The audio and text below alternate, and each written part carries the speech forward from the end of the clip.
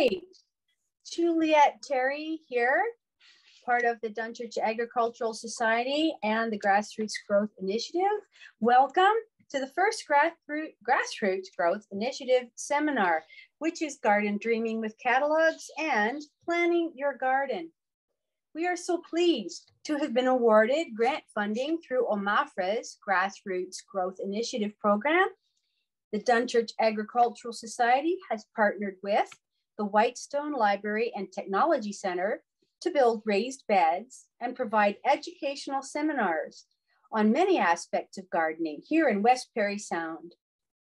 We will also benefit from funding and support through the Georgian Bay Biosphere on additional seminars, and we are working in cooperation with the Parry Sound Friendship Center to spread out our reach.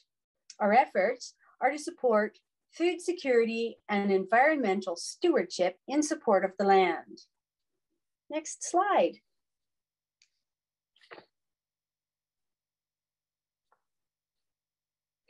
So there are 10 different plant hardiness zones within Canada, and these zones are based on the average climate conditions of each area and is an excellent starting point if you are wondering if a particular plant will overwinter, which means surviving the coolest temperatures in your area. We are a zone 4 with zone 3 possibilities. Knowing this helps choose plants for success. Anything higher than a zone 4 means it needs special care to come inside for the winter. As well as using this map for reference, we recommend consulting other gardeners who have hands-on experience of weather and gardening patterns in your area. And we've lined up Libby Ibsen, Jane Bottrell, and Beth Gorham-Matthews to share their experiences over the years and things that they have done to improve their chances at success in gardening. Along with the year-to-year variations in weather, microclimates can also play a role in determining the right plants for your garden. Microclimates are small areas of varying weather conditions within the larger zones, and they can be caused by local geography of the area, such as hills and valleys, and large bodies of water, as well as variations of solar and wind exposure. Even buildings and pavements in urban areas can create relatively small microclimates that can potentially produce different gardening results. Next slide.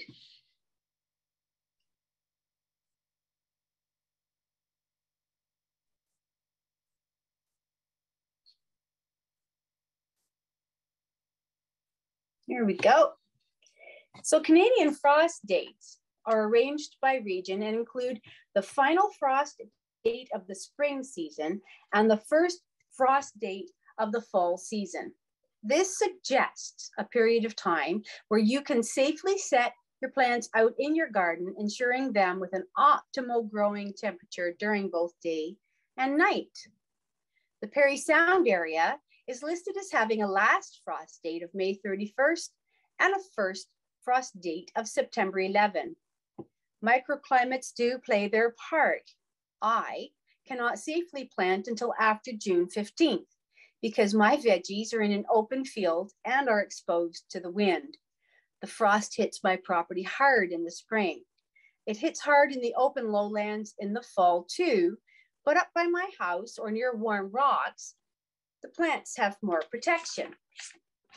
Next slide. Oh, so you can see here, sorry, Parry Sound is May 31st to September 11th, but working with growing times and days to maturity. If I'm hoping that Mother Nature will be kind to my efforts, then I have, by my records, June 15 to September 11 for relatively safe gardening time. That is 88 days. This information guides my seed selection by using the days to maturity. It is best for me not to pick anything that takes longer than 88 days to mature if I'm going to directly seed in the garden. I can start my plants and raise them indoors or use a greenhouse, and that'll extend growing season. And there are many ways to protect your plants from frost once in the ground, by purchasing or through innovation. I have purchased the Vessie's floating row covers. You can find those on page 140 of the catalog. And they work relatively well, provided the plants are small enough. I have also used bed sheets because I found that if the plastic covering touches the plants, that allows the frost in. And I've used a wide board to cover my seedlings, supporting them over firewood pieces in the spring. And I've also buried them, my seedlings, if they sprouted up too soon, with the soil around them and with the use of sawdust. You can also use cardboard boxes, tin cans, pails, margarine tubs, anything will do in a pinch if you don't mind covering over at night, but removing them in the morning. Next slide. So if we go to that Vessie's catalog on page 65, we can look at Brandywine organic tomatoes, and it lists the standard for heirloom tomato flavor, well known for its size and exotic sweet tomato flavor. It is open pollinated, compact, indeterminate growth habit, produces large 1-pound fruit with pinkish red flesh. Maturity about 78 days and approximately 100 seeds per package. That means it's good for you and for sharing with the seed library. So this is loaded with words that may or may not mean anything to you. So let's go over them. Heirloom. Heirloom seed is open pollinated varieties, which are plants that are true to the first generation or parent from cultivars which have been grown and passed down for generations. Open pollinated. These mean non-hybrid varieties that will breed true to the parents from one generation to the next. However, due to uncontrolled pollination by wind or insects, they can be more variable than hybrids. And that means you might not want more than one tomato variety in any given area to forgo a cross-pollination and the making of a hybrid by mistake. Indeterminate. Indeterminate plants are tall, requiring staking. They do produce tomatoes over a longer period of time. Instead of having one large harvest all at once, they bear over a period of months. And these are perfect for home gardeners who want their harvest spread out, or for greenhouse growers that want tall plants to best utilize their vertical space. So if you don't have an indeterminate, that means you might have a determinate, and that means it's a vine variety that grows to a certain height and that it will not require pruning or staking. Next slide. In the same Vessie's catalog, if we go to page 74, they give you a beautiful vegetable planting chart. And we'll just look at two examples. Tomatoes require 8 to 10 days to germination. So you plant the seed, it'll take 8 to 10 days for it to pop up. They suggest planting it 6 to 8 weeks start ahead of time for transplant after frost. If you go by my estimate, which is June 15, that means that you can start them in mid-April to early May and then plant them June 15th. Now looking at peppers, they take 14 to 20 days to germinate, so they're a slow start. And they suggest you start them 8 to 20 weeks before transplant after frost. So again, using my scenario, that means you're going to start late January to mid-April for planting in mid-June. This Vessie's website has lots of good stuff. If you're on the website, you choose Gardening 101. It's one of the little bars at the top. And under that, go to download the growing guide, and they give you all kinds of information on all kinds of plants and how-tos. Let's go to the next slide. So changing out and coming to the Richter's catalog, if you turn to page 8, under annuals and perennials, we've chosen basils.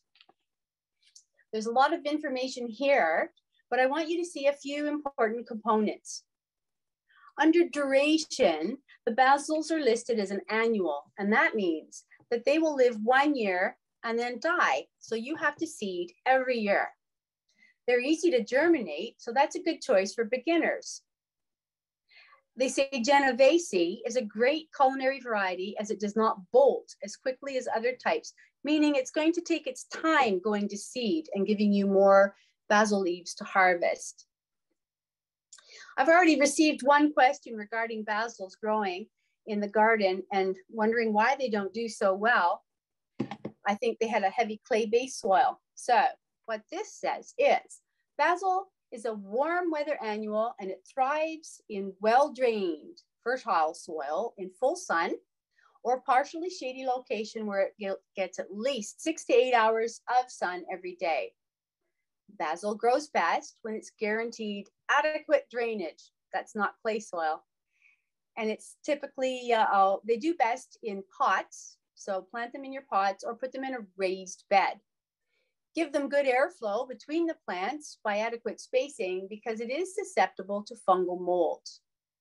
In order to encourage a more branched and bushy plant, prune to just about the second set of leaves after they've produced their first 6 leaves, and then keep pruning back each branch to the first 6 to 8 leaves. You can continue pinching back to harvest your leaves regularly because every pinch back encourages new growth and you get to enjoy the fruits. They also suggest harvesting in the morning because the leaves contain the highest concentration of aromatic oils. Moving on to the next slide. We'll look at chives. This is found on page 16 of their catalog from 2021. And under duration, it says that chives are a perennial and they're hardy in zones 3 to 9. And that means that you want to plant these where they can live forever.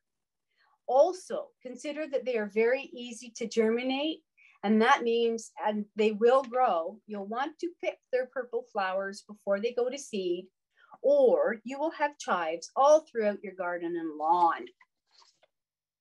Next slide. Looking at moss-curled parsley. The duration says it's a biennial and that it is hardy in zones 6 to 9. The biennial means it won't go to seed until its 2nd year.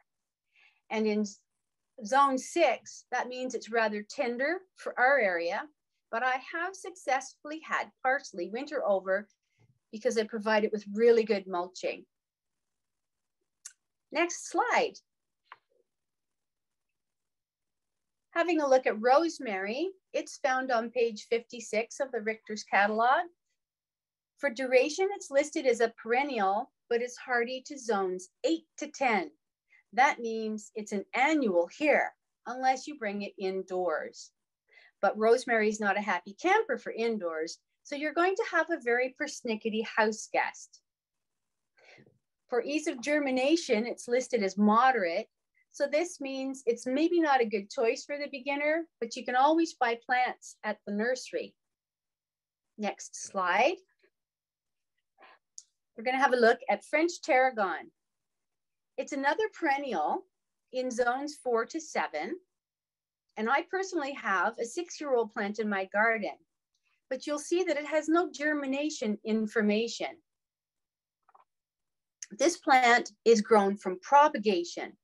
That means to do a new plant, you have to take a clip off the branch end, very much like what you see here in this picture, trim back some leaves on the bottom end, almost to the stem, but leaving where they attach. And you can use a rooting hormone and you simply dip it in the hormone, stick it in some dirt, and it will regrow and make a clone of the mother. So that's propagation. Next slide. So here's Juliette's garden, and my big question is to fence or not to fence? That is a good question. In 2020, we had a fence because we had free-range chickens, but that meant I couldn't have their help for bug control because they thought that my veggies were fair game too. We put the fence up to keep them out until nature proved too much for them. And so we gave them their own fenced-in enclosure called Fort Clucks. And that meant I didn't have to fence my garden anymore. So as you see in 2021, there's no fence around my garden, but we had a near miss with some moose that came in to investigate. Now what we do is we build a barrier fence with aroma, and we use human urine that we'll collect in a pail and water down and sprinkle around the outside edges on the lawn around the garden.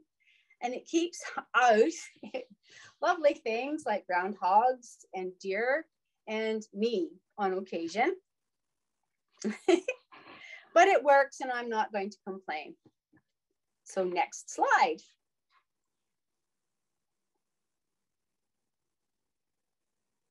Welcome to Libby's garden. Unfortunately, Libby had to excuse herself for this evening. She had some very important family matters to tend to, but she gave me the information she wanted to share with you. She wants you to consider, with all gardens, you have to consider your family and friends. Just imagine if everyone you knew grew zucchini.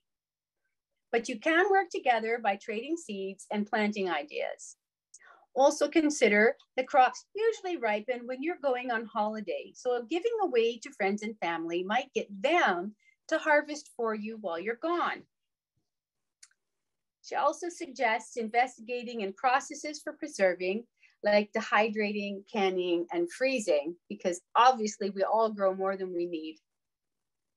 And with regards to fences, she suggests a deer fence needs to be at least 7 feet tall, and make sure that the gate to the garden allows for your biggest bucket, wheelbarrow, or tractor.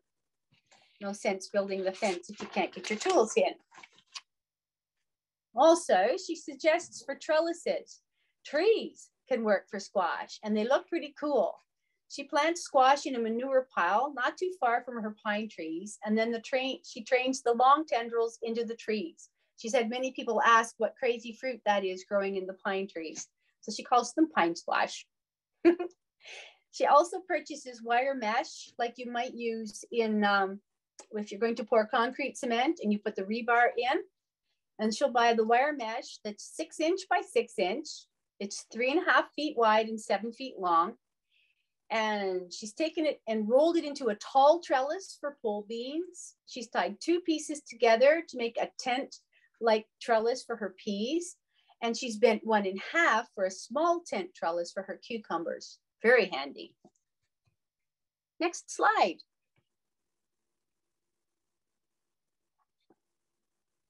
So the hobbit that Libby is, she doesn't grow just regular things. She has wonders and oddities. And here she's got cucamelons and watermelon radishes.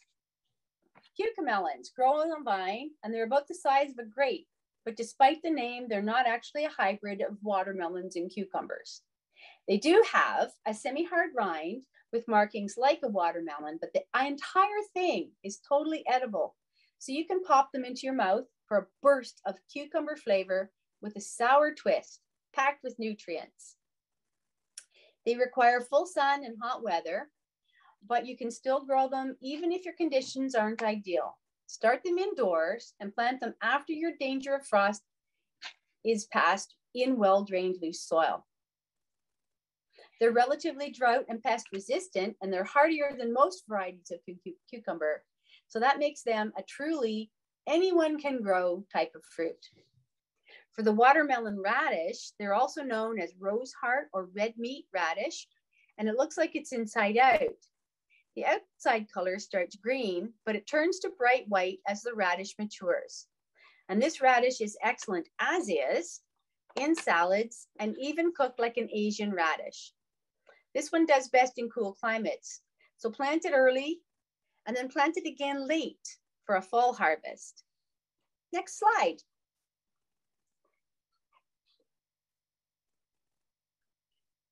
Korean Perilla and ground cherries.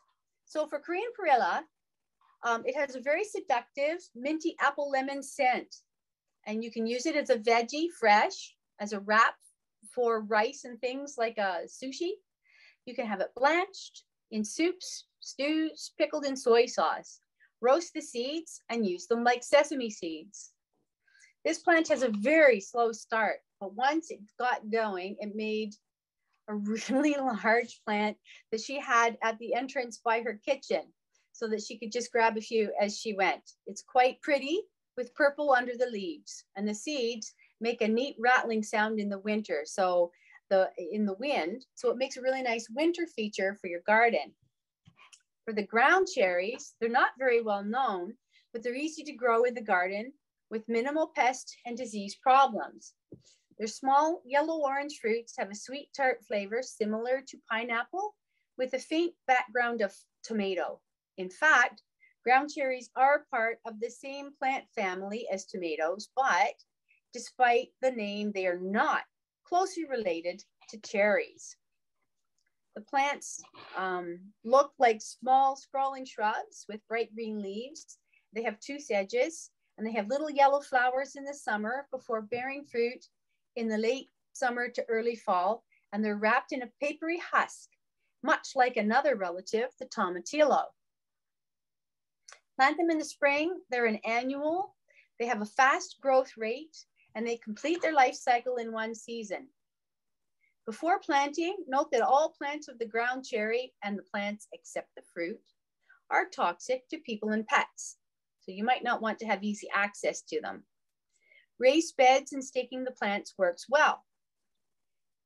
Cover under the plant with a ground cloth to help reduce the dropped cherries, because even though they're an annual, you will find that they have reseeded and overwintered in the garden, and they make many, many more. Next slide. So to go to fruits, we've got haskaps and elderberries. Haskaps are also known as a honeyberry or blue honeysuckle berry, and it's an exciting new berry crop for Ontario, packed with antioxidants, bursting with a sweet tart blueberry raspberry flavor. The haskap is ideally suited for Ontario's growing climates and is suitable to Zone 2.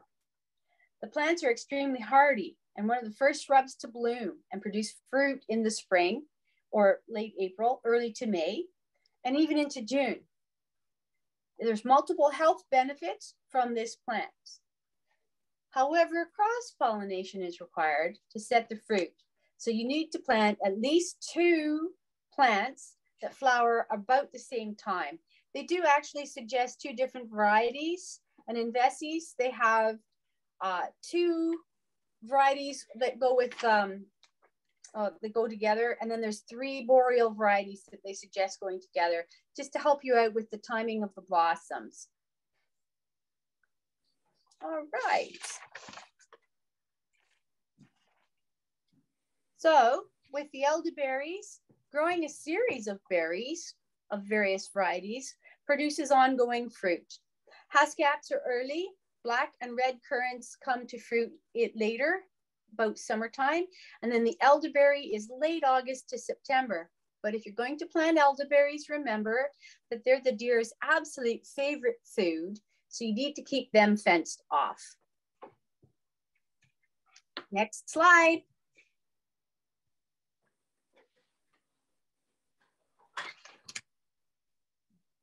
Libby's all about the fun part of gardening, so she wanted to share a few cartoons. And I can speak to this one because I've done it. If I'd known it was going to be such a late spring, I would have never started my garden seeds indoors. Next slide. This speaks to the fencing. The deer are coming in and reading the menu for the lunch today. And of course, Libby would always say, I garden in the nude because it's a lot cheaper than a scarecrow. Next slide. We can't forget that we live here in Northern Ontario, next to the forest, and we have lots of little friends. So you want to get your plants in before they start. You don't want to have to be weeding while they're on. Everyone asks, is the snow in the forecast yet? And I haven't used the fan, but I wear a full net gear when I go to my garden. So next slide. This speaks to the fact that nothing will ripen until you go on holiday. And somebody might come along saying, somebody's got to eat all those veggies. Thank you, Libby, for your humor. Next slide. I'd like to welcome Jean Bottrell now to speak to her gardening efforts and what she's learned over the years. Good evening, everyone. My husband and I have a farm on Highway 520 at Maple Island. We've been planting a garden here for approximately 45 years. The soil in our garden plot consists of very heavy clay, which can present a number of gardening issues. We have a rather large garden, as you can see, which we plow and cultivate with a tractor. We have to be extremely careful not to work the ground too soon, as it will compact like cement. The clay soil does not warm up as quickly in the spring as lighter soil might. So despite the fact that we would like to plant before black fly season, that is not always possible. One advantage of the clay soil is that on a dry year, it does tend to retain the moisture a little better than the lighter soil would. We do try to have the potatoes, peas, and onions planted by the end of May, if possible. Other seeds will germinate and grow much faster after the soil has warmed up and we are free from the frost danger. I do not start my own plants, but the tomato plants that I purchase are planted in the garden after the frost danger is over. Aside from tomato and cabbage plants that I purchase, the remainder of the garden is planted by seed. Pumpkin seeds are generally planted directly into a mound of manure and under good conditions will produce well. And you can see in the foreground of that picture, there's a couple of manure piles there with the pumpkin plants growing. You can see that we have a rather large garden, so we plant the rows far enough apart to allow rototilling between them. We change the location of our planting every couple of years to help alleviate any pests that might be in a particular area of the garden. If you notice in the right foreground of the picture, we have planted the tomatoes and cabbage in an area covered by black plastic. We started this a number of years ago to eliminate some of the weeding and to help with moisture retention. We usually plant marigolds around the outer edge as they help with insect pest control. Apparently, some insects do not like the smell of marigolds. Like everyone's garden, some years it produces better than others, but we can usually grow a sufficient supply of potatoes, peas, beans, carrots, tomatoes, and squash. The biggest issue that we have had in the past few years, not taking the weeds into consideration, has been an ongoing battle with cucumber beetles. They're a very tiny, black and yellow striped insect that feed on the tasty new leaves of the cucumber, squash, and pumpkin plants. If not controlled, they can decimate the plants very quickly.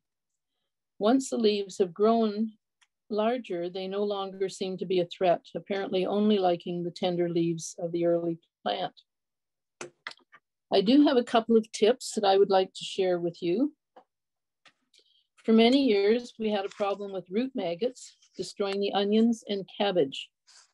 Tommy Johnson, who's a lifelong resident of Dunchurch, told me to sprinkle a little table salt along the row before planting the onion bulbs. Voila, no root maggots. I also sprinkle a little salt in the hole dug for my cabbage plant. Sprinkle the salt in, throw a bit of dirt over top, and then put the plant in. And again, no more root maggots. This would also work well for radish, which we find we can't grow in our heavy clay soil. I have also noticed that since we started growing the cabbage in the black plastic, we have not had a problem with the cabbage moth worms. No one likes to cut into a cabbage and find a crawly green worm. So I don't know if it's the plastic, the marigolds, or just a coincidence. If by chance you're contemplating growing horseradish, I would suggest you plant in an area far, far away from your main garden. Horseradish loves to be broken and separated, and each little root will start a new plant. When we first started our garden, we were not aware of the horseradish growing in that area. And after being plowed and cultivated, it spread through the entire garden. And to this day, we continue our ongoing battle to get rid of it. Potato bugs can be a serious plague to a garden. We're not usually affected by them, but on some years we have had an infestation.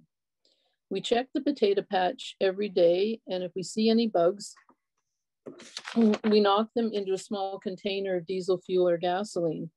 It's important then to check the underside of the leaves for eggs and remove the leaves as well. Just another note about the clay soil. If you have a small garden plot of heavy clay, you could try adding peat moss, mulch, very small amount of sawdust, compost, or manure, all of which will help to loosen the soil. Now, despite having a farm, our garden does not get manured very often, just due to the timing of when the manure is put out. It's usually spread on the fields in late summer and early fall when the garden is still growing. We do, however, use commercial fertilizer in small amounts as needed, often sprinkling it close to a row and prior to a rain. We find that that works well to keep everything growing well.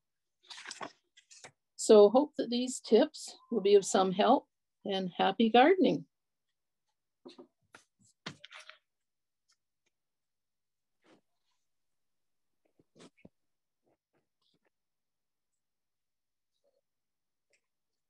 So this is just a slide with a compilation of favorite tools. There's a photograph there of my particular favorites, and I have a trowel that has measurements on it, so I know how deep I've dug the hole.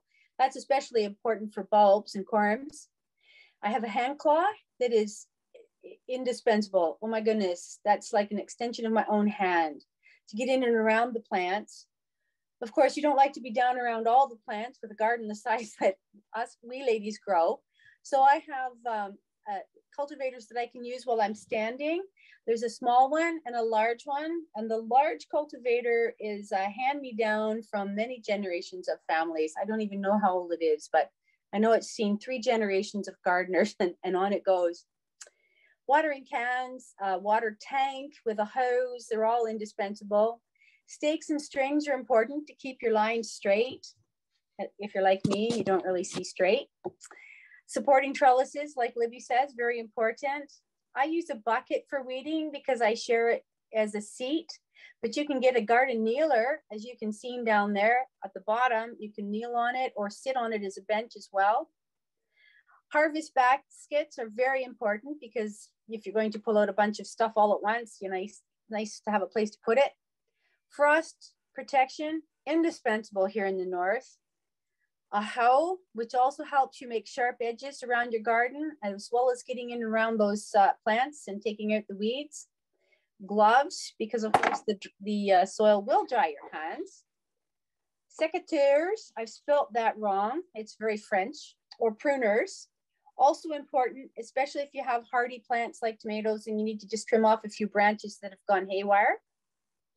Next slide. So let's have a bit of fun. We've got 2 games to play here. Name that weed and is it food? So there's 10 weeds. And let's go with number 1.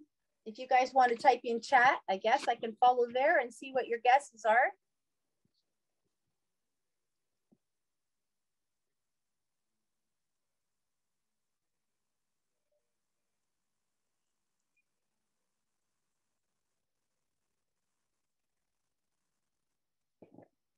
No guesses?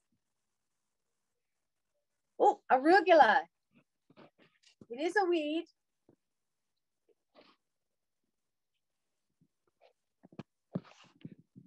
All right. So this weed has a name. I like to name things. If I can find out what their names are, I feel more personal with them and what to do with them. And so this one is known as field sorrel or sheet sorrel, red sorrel, even sourweed. So it's got lots of names. And as to the question, is it edible? Yes, it is.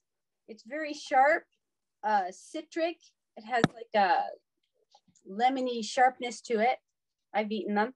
Great for salads. So if you look at number 2, that would be on the left middle at the top. Any guesses on that one?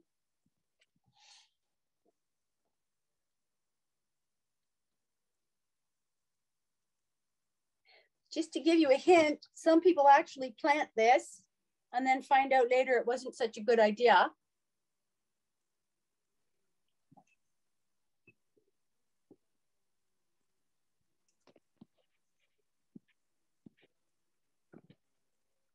We've got, yes, horseradish. It is horseradish.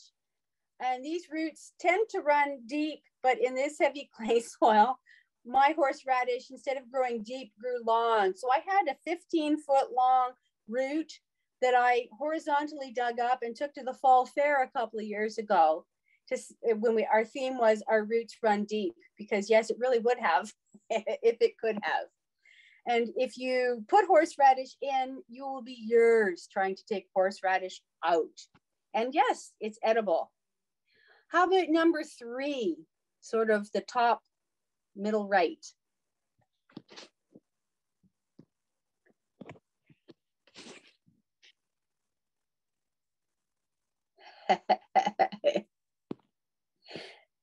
Well, Melanie, you're almost right on eating all of them, but not quite. So number 3 is pigweed. It's in the amaranthus family. So it has a great big head with lots of fuzzy, like a fuzzy flower, and it produces lots of seeds that you could actually mill into flour. And yes, it's edible. So taking a look at number 4, any guesses there?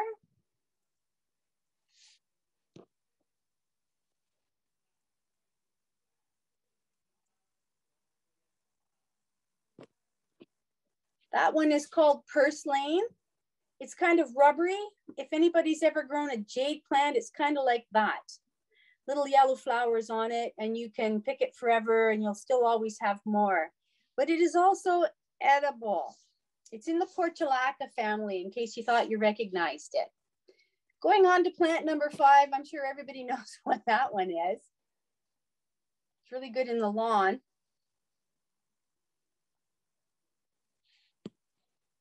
Yes, it's a dandelion. Good for bees and good for everyone. You can use every single part of the dandelion for all kinds of things, including reducing your blood sugar. Yes, it does make great jelly and wine. And you can use it as greens to make Italian wedding soup. My mom made pasta with it. You can use the flowers to bake in cookies and muffins. It's fantastic stuff.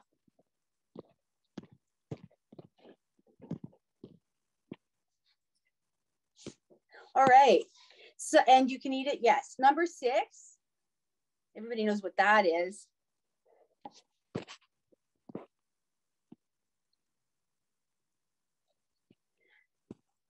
So that's the Shasta daisy, pretty wild around here.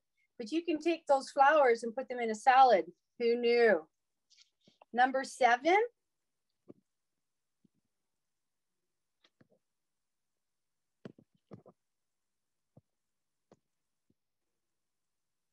Yep. Yes, it's red clover. And that tells you, it's an indicator for what kind of soil you have. And it usually means alkaline. It is good. We use it for teas. And the blossoms are lovely, put in salads as well.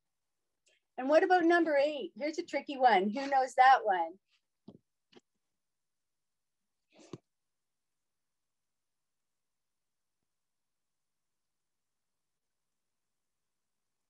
Looks like a wild snapdragon, right? Not a foxglove.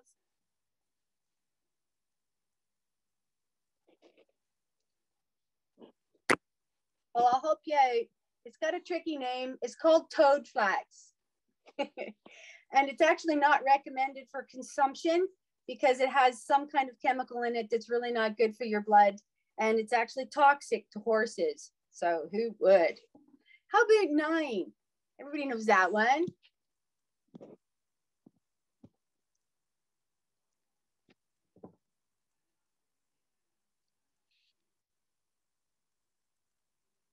Bottom left corner there. It is more clover. This one's a white clover, and it has vanilla notes to it if you wanted to add it to things. So it's part of the trifoliums or the 3 leaves family. And last but not least, number 10 over there in the bottom right corner.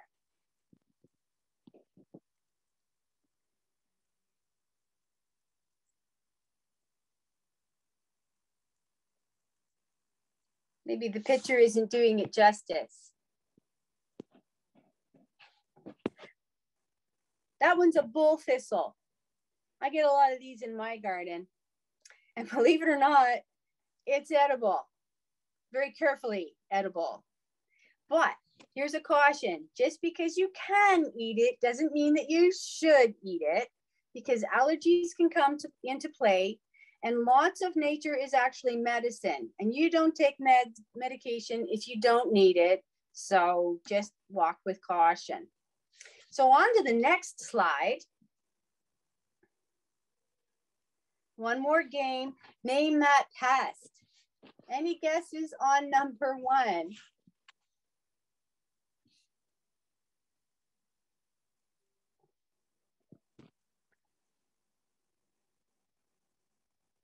Jane, you'll know what this one is. For sure, Juliette, it's the cucumber beetle. And not your friend, right? You bet. Still don't know how to get rid of it. How about number 2? I believe it's also a cucumber beetle, just with different markings.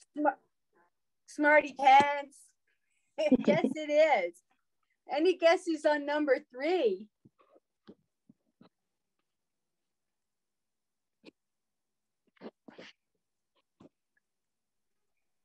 Everybody take a close look at the leaf that it's on. That might even give you a hint.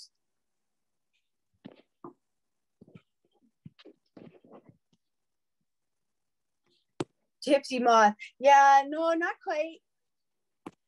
It's on a cabbage leaf. So this one's actually an imported cabbage worm. Imported cabbage worm. What do you think about number 4?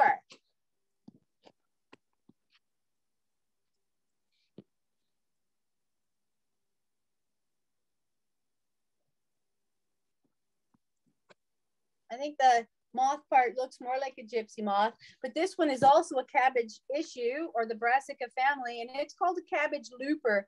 And I guess that's because it makes that inchwormy kind of thing when it's a worm. How about number 5? Any guesses?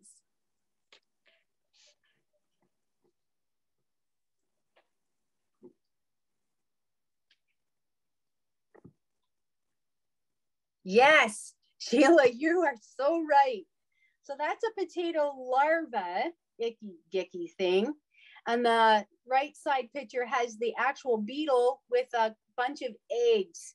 And the only way I know how to get rid of them effectively is to squish all the little blighters between my fingers, eggs and all. It's not 100%, but it gets the job done. So moving on to number 6, does anybody recognize that ugly little fella on the left? It's chicken food. Yes, it is. And I was hoping, yes, you got it. It's a tomato hornworm. Beautiful little moth though, isn't it? And last but not least, we have a trick question. We have 2 larvae, 7A and 7B, and 1 adult moth, 7C. So the first question is, does A go with C or does B go with C? And then the second question, and it's multiple, is what do you think all of these fellers are?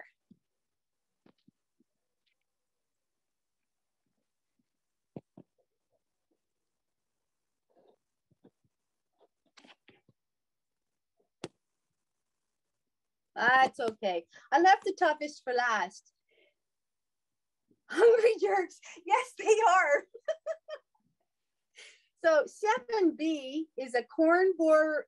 7C. No, but good guess. It was a 50-50.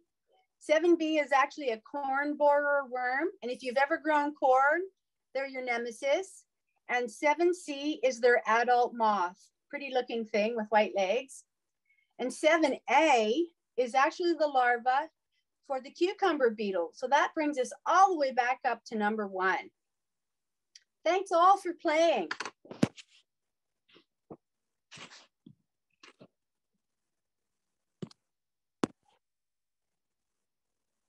And now Beth Gorham-Matthews is going to talk to you about what she does over at the farm.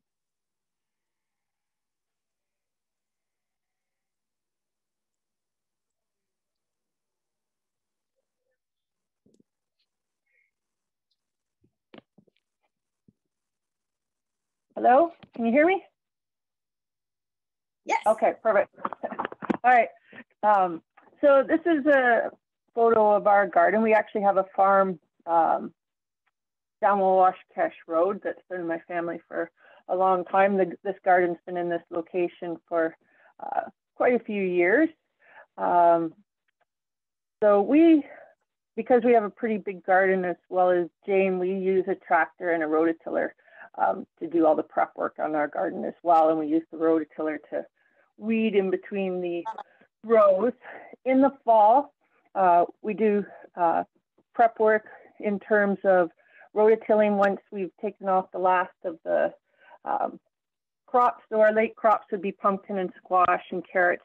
We'll dig up carrots right even after it started to snow, even if the tops are frozen, the carrot is still good in the ground and we'll keep eating them right until the very end. So once a little bit of snow is on and the ground is frozen, we'll put a layer of manure over the garden. And just over the winter, that lets the snow work with it and it slowly dissolves into the ground. It's nice and slow addition. We also like to add ashes to our garden as well, sparingly. Ashes contain lime and potassium that enriches your garden. Depending on the type of firewood you burn, hardwood has a lot more nutrients in it than softwood. So if you're concerned about what type of soil you have and what nutrients you think you need to enrich, you can get your soil tested. We've done it before. There's a place in Guelph, I think it's through OMAFRA or the University of Guelph. You can take a sample of your ground and they'll analyze it and tell you what you should add to it. This area tends to be low in lime, so we find adding a little bit of ash every year to the garden helps to work it up. If you want to go to the next slide.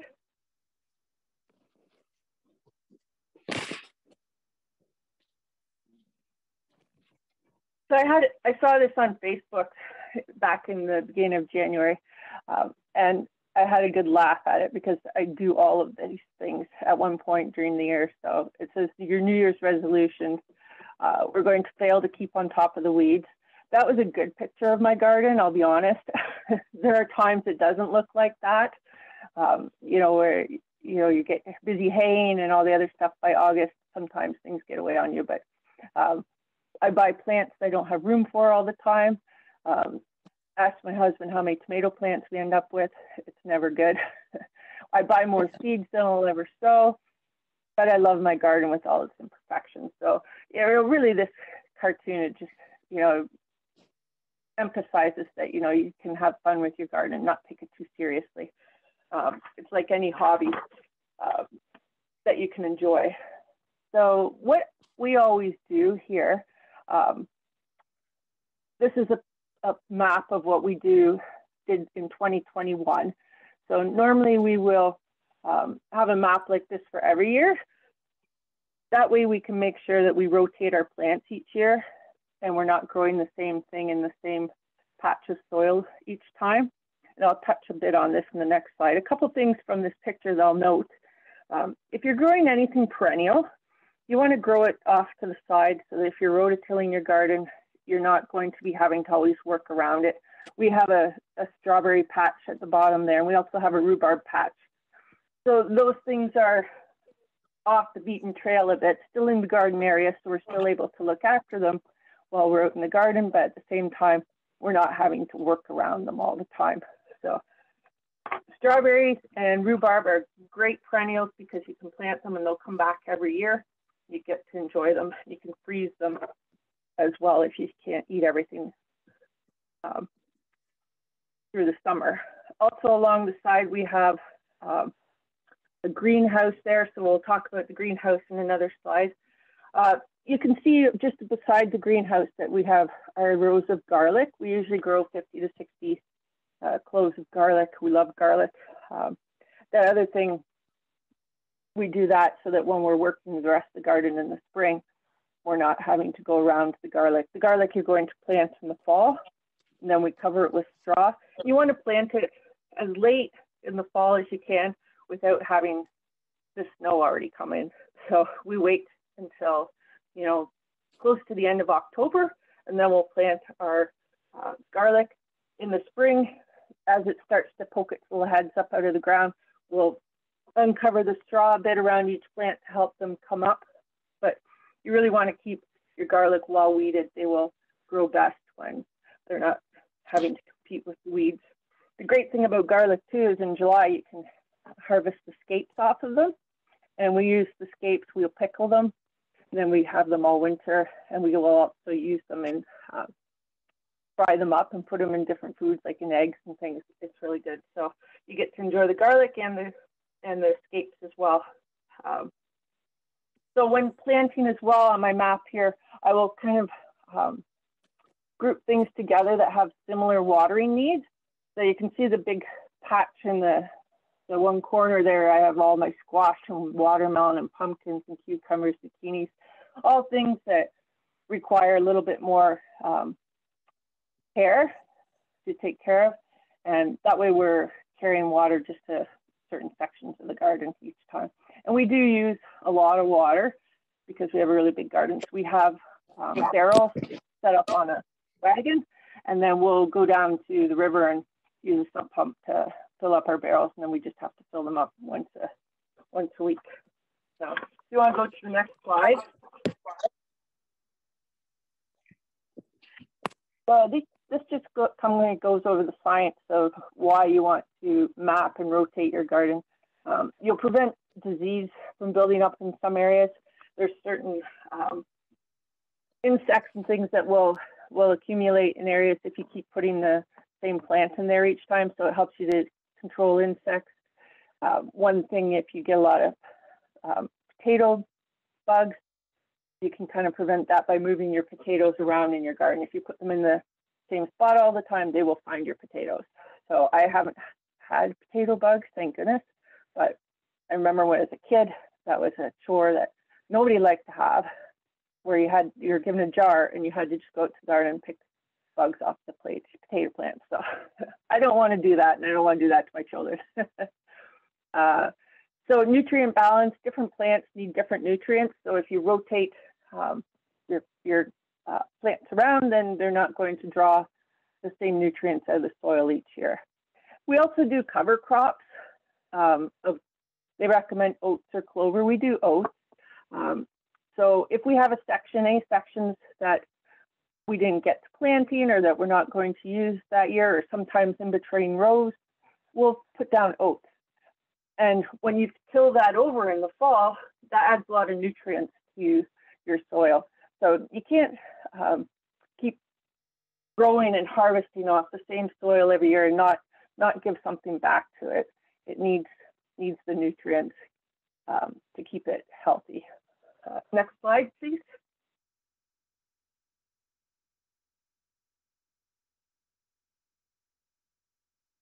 So we do start a lot of our plants indoors.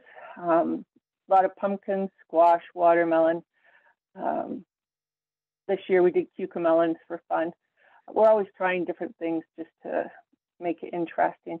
So we have a great big garbage bag of cups and old containers in our basement that I always throw them in. We're always reusing things. And we'll keep old baskets, like the big baskets from hanging baskets, because sometimes, like that one cartoon from Libby where you planted them too early in the spring, they will outgrow these cups, and then you will need to transplant them into a bigger pot, or they will get root bound before you're able to get them into the ground. Next slide. So we do have a greenhouse. We're lucky. It's not a traditional greenhouse. I'm married to a red-green type fella, and he likes to repurpose things. So this is an old carport, type that has the tarp on the outside, and the tarp had gotten all ripped up from the wind over the years, and the person was throwing it out at the dump. So we recycled it, and my husband built door frames and frames for it and windows and things, and we covered it with greenhouse plastic. So we will move our plants that we had in our sunroom there in the cups out there once the danger of frost or snow has passed, because it still will get cool in there in cool weather, even with the plastic on there.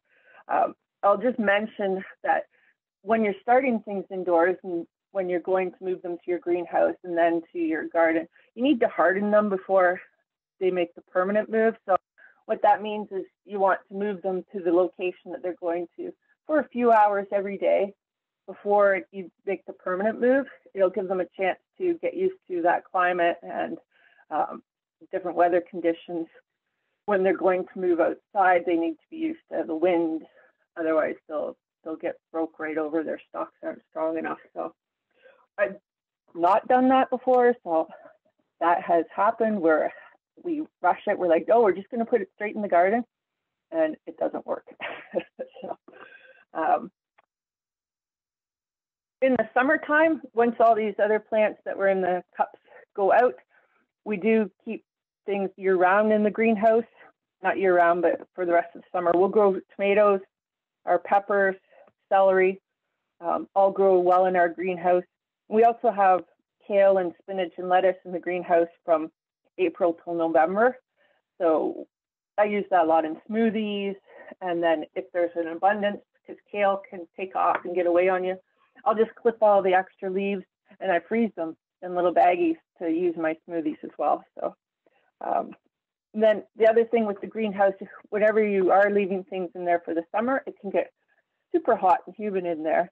And we found that our tomatoes would start to get rot, like little black spots of rotting on the bottom of them. And that was from it being too hot and humid in there. So from about mid-July on, we'll roll up the sides of the greenhouse so it's still humid and warm, but not quite so tropical. So next slide, please.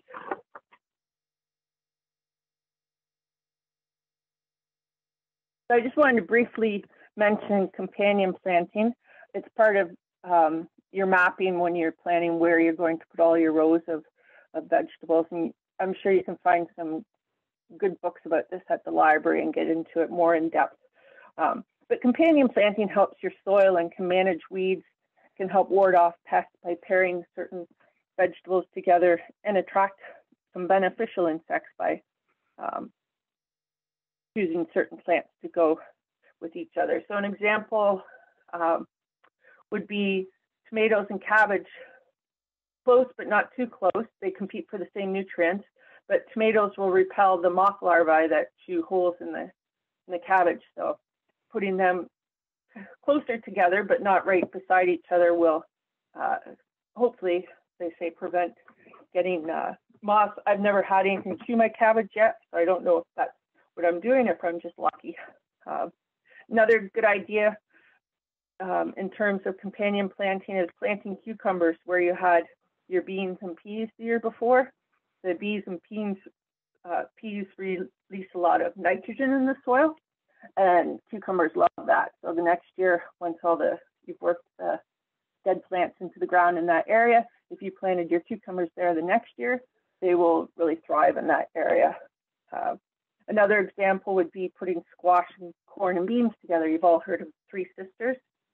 So the corn acts as a climbing pole for the beans add nitrogen to the soil, and the squash leaves planted around the corn and the beans help to reduce weeds and keep the soil moist, so they grow well together. But you can do your own research, and there's a lot of things that will work well together, and that's part of deciding where you're going to put everything before you actually get out into the garden. Next slide. So another aspect of the companion garden is you can grow flowers in your garden as well. We love to grow sunflowers. We probably had 50 sunflowers this year. And they'll attract bees to your garden. Birds love them at the end of the season as well, you know, to get their winter feed in. But you can also plant flowers that are beneficial, like geraniums can sometimes repel beetles, and marigolds will repel beetles, and tomato hornworms. And rabbits don't like marigolds, so some places will recommend it. Some books will say you can plant a edge of marigold around the outside of your garden and keep the rabbits out. We get some rabbits in our garden. There's some of the books I was looking at will recommend lavender and things like that. The only thing I will say about the flowers is if you're going to choose something that's not an annual, make sure it's something that isn't going to spread and take over the rest of your garden. You don't want to solve one problem and create a different problem. So choose with care, I would say. Yeah. Next slide. Yeah, so I'm like Libby, I like to laugh about things too. So this one says, I planted peas, carrots, corn, onions, tomatoes, lettuce, string beans, pumpkins, and watermelons. And he has this little garden about 4 feet by 4 feet. So, and you know what? I bet something grows. So, you know, it's about having fun. It's about trying new things and, you know, feeding your family at the same time. So, thank you.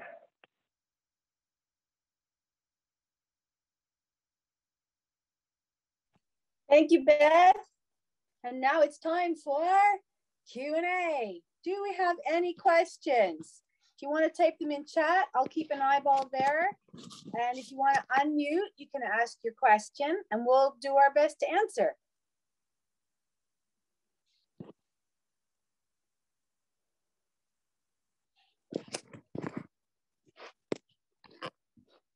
Okay, we've got tomatillos. I had that question earlier and I suggested you ask here, so thank you very much. And long beans. I've grown long beans, or the oriental beans, asparagus bean type thing, and they did really well. You just want to make sure that they get a good start. I had a really long season the first year I grew them, so they were great and I had a good crop. And tomatillos, I've never really grown them.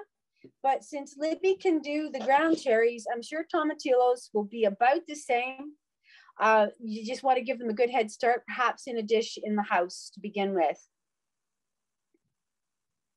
Oh, Beth, here's a question for you. Do carrots pair with potatoes? And what type of oats to till into the soil?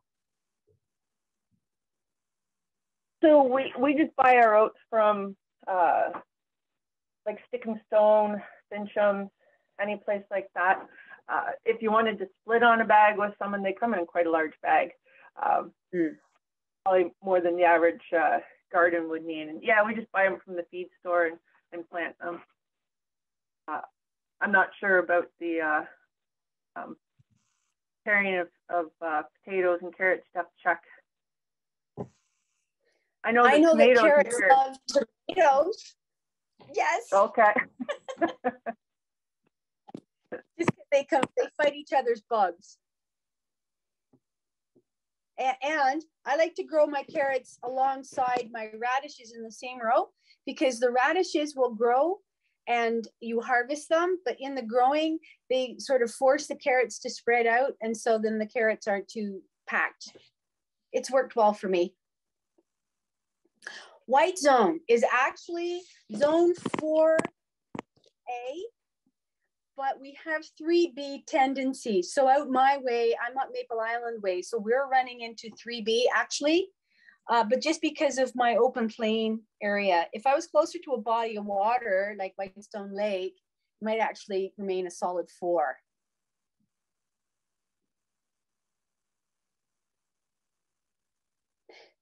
Someone else was asking about topsoil and where to get topsoil. We've got a lot of aggregate places around here that you can ask for help there. Quite often they'll have topsoil or even triple mix. Triple mix is a good idea. Tomato transplants. Well, I got some really good ones from the Magneto-on Home Hardware last year. I was in a pinch. Everything got frosted off again. But I know that Little Gardens in Parry Sound? They have a wonderful supply of all kinds of things as well. Richter's actually sells tomatoes in 12 packs. So you can share with a friend so you don't get too many of one and place an order there. If you picked up your catalog from the library, you just check it out and see which kind of tomato you want to grow. Last year they had organic tomatoes at that was it Beaver Creek farm down McKellar Center Road. They were selling transplants of different vegetables last year, and we got some tomatoes there. So Eva's also mentioning there's lots of the organic tomato seeds at the library. We've also found for people that are near to Parry Sound, places like Walmart and Canadian Tire and the farmers market. If you want to support a smaller business, the farmers market in town also sells tomato plants. Yes. I'll just say that if you're going to plant tomato seeds, you should start them indoors earlier, because if you planted a tomato seed outside, by the time the plant got big enough, you probably wouldn't have any tomatoes by the time the frost comes. Eva? True that. Is Eva still here with us? Yes, I'm still here. Eva, would you just take a couple minutes and tell the group about the seed library? For sure. So if you guys aren't familiar with the seed library, it was started with the Agricultural Society at the Whitestone Public Library. So in the library, there is a big collection of seeds. I think we've got over 300 varieties of seeds in the library, and the idea is they're free to take, but then when you go to harvest your crops, you save seeds from those and then return them to the library. And if you weren't able to get any seeds, you can also donate just regular commercial seeds back to the library as well, if you have any extras after you've done your orders, and then other people can use those seeds. And what other helpful reference do you have at the library there, Eva? We have a whole lot of books. We have a lot of, we've really expanded our collection of gardening books and seed planting books and seed saving books at the library. We've included a few pages in your packages that you can pick up at the library, pages for garden planting and on zones and that kind of thing. And we'll be adding to those binders that we gave out for part of this program throughout the year for the upcoming programs. So the Agricultural Society did have a special last year for saving seeds in our competition. And I'm hoping that this year we can add that as well, that part of the fair competition will be seeds. Yeah. We'll be having a workshop on how to save seeds. Likely in August, we'll be holding that workshop with the Agricultural Society. So there's a question about rhubarb. Are any of you good rhubarb people? When should you plant a new rhubarb? I don't know about starting a new patch, but if you go to that Vessie's catalog, they do sell rhubarb starts. So you could even ask them. And in that Gardening 101 link that I suggested, I'm sure that they do have lots of information. Yeah, I don't even know how to keep rhubarb sustained up here, because I brought some and it grew for 2 years and then it perished. And Velma Breer, my good friend down the road, had a beautiful rhubarb patch and it also perished. So I can't explain what happened, but we had a devastation of rhubarb up here on Maple Island. So I would suggest going to Vessie's, unless somebody else here has good experience with rhubarb and starting patches. Okay, and we also had some earlier questions about turnips. A couple of people were referencing growing turnips in the area. Has anyone successfully grown them from our gardeners? I can answer that in a sec. Jane, were you going to speak to rhubarb? Yes, I was given some rhubarb roots a couple of years ago, and we planted them just in one corner of the garden, and they're doing really well. We didn't harvest anything from them the first year, and last year the plants just really exploded. So hopefully they'll be all right this year as well. And we did cut off all the leaf and what was left before winter, so that it wasn't going to, you know, have to work its way through that come spring. So we're looking for a good crop again here. Excellent. With regards to turnips, I had a really good surprise. I've never grown them before, and I had a really good year, lots of good turnips, but I had a worm infestation. So I'm going to do it again this year with Jane's suggestion for the black plastic down on the ground to maybe ward that off and using some salt. I figure it's just, you get the right year or you have the wrong year, and you just keep trying. Don't plant too many all at once. If you've got seeds, you can just keep trying. I don't know what else to suggest on turnips. Somebody was asking about container gardening. We're going to be doing some container gardening next month in February. We're going to be, we've got 20, hopefully more than 20. Hopefully we've got 24 windowsill gardens that people can pick up kits from at the library. But in any event, the talk will be good. And we're going to talk about biochar and things that you can do to enhance life in a container garden, because it's not quite the same as growing in live dirt on the ground. You have to sort of provide everything that nature would have given these plants inside the box. So that'll be fun. So do tune in February, and maybe we'll have some information that speaks to you then. And we also should maybe comment about our raised beds project that we're going to have at the library. Oh, yes. So this will be a wonderful learning curve for all of us, including me, because we want to do raised beds, but I think it would behoove us all to bring in a permaculture attitude. So that means starting with laying down logs and sticks and leaf mulch and old dried up weeds and things, and using cardboard and compost and dirt and mulch on top, and letting that become a permanent culture for a garden, so that it requires a lot less work, a lot less weeding, a lot less feeding. Hopefully it maintains its own moisture and heat, but we'll see. So I guess what I was hinting at is one of our other initiatives that we've also received grant money for is building the raised beds at the library, which will be starting this spring. Maybe we could share a little bit about that. Well, sure. So the hope is, well, our project is to build 8 raised beds. We want at least 2 of them to be wheelchair accessible, but hopefully we can make more so.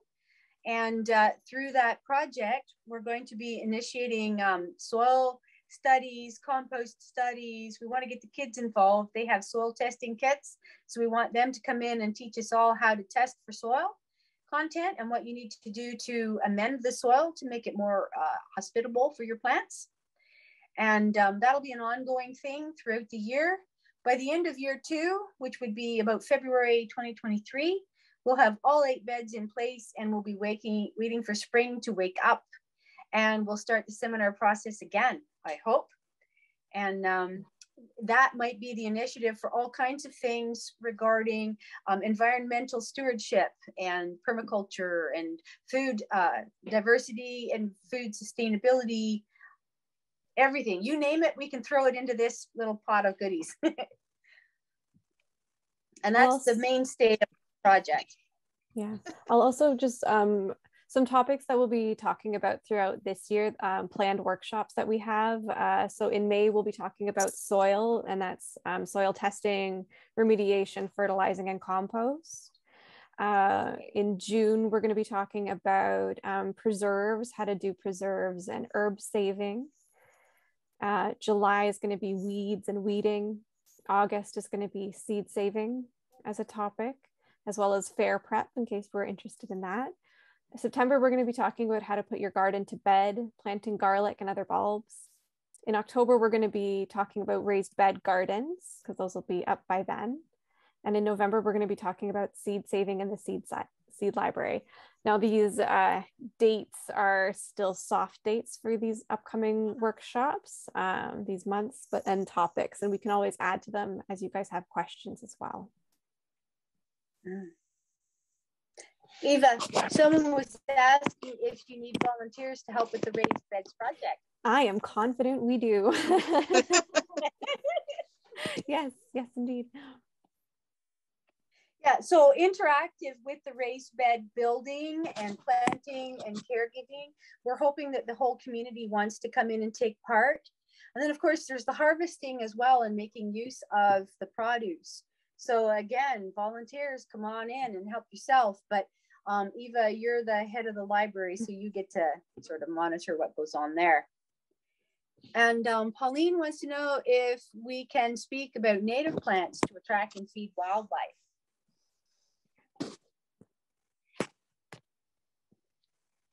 I'm fairly certain that's going to be part of one of our seminars. We're hoping to partner with Parry Sound Friendship Center. And oh, Lisa has lots of experience digging potatoes. You're hired. So this is certainly forming itself as we go.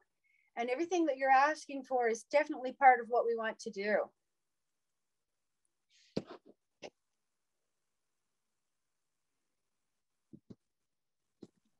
Okay, so do we have any more questions? Because we do have another short presentation.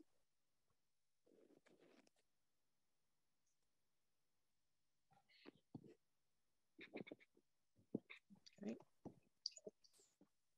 All right.